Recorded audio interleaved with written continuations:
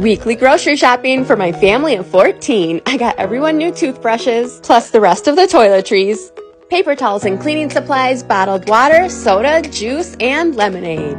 Grabbed cart 2 for the pastas, condiments, and Velveeta. Breads for the week, and I topped off cart 2 with the chips. I left that up front and grabbed cart 3 for the frozen products.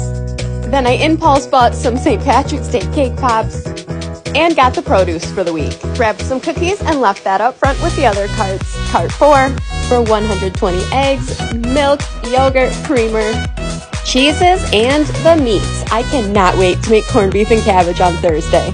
And then I headed to checkout. That's it for today. See you next time.